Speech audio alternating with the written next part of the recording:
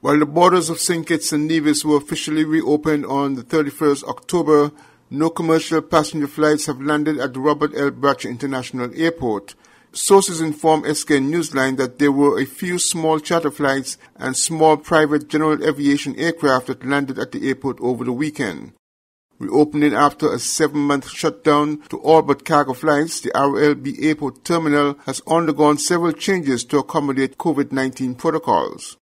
International flights will return to St. Kitts and Nevis when American Airlines and British Airways are expected to have their first flights since the borders were closed due to the COVID-19 pandemic, and confirmation of these flights are expected later in the week.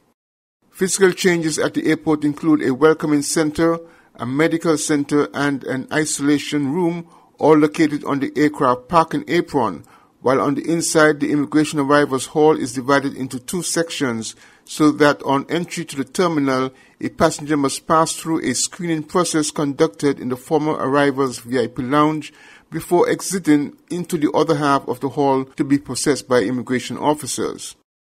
Any COVID-19 suspected cases will be directed outside to the medical center for testing and perhaps isolation. Meanwhile, regional airline Liat announced it will be back in the skies on 1st November with a single round-trip flight between Antigua and Dominica. A press release on Liat's Facebook page informed that limited scheduled flights on the airline's network will occur later in November.